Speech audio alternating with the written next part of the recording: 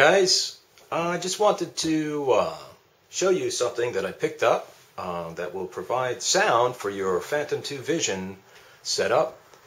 Well, after making the modification to my extender and putting on a Drone Expert gimbal that works great, there is a little bit of jelloing effect, but they assured me that it's probably coming from the bent propellers, because I leave the propellers on when it's in the case, so I guess I'll stop doing that. Anyway, after doing all that, I felt a little disappointed that there was no sound. I'm sure you felt the same way too the first time you watched some video from your Vision.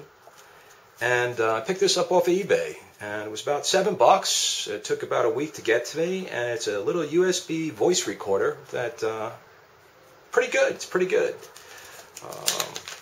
I would say the sound quality is as good as any of the GoPro cameras, and basically it looks like a little thumb drive, and has the little USB connector here that you plug in to charge and to access the information that you would record on a tiny micro drive, and that basically slides right in to the back here.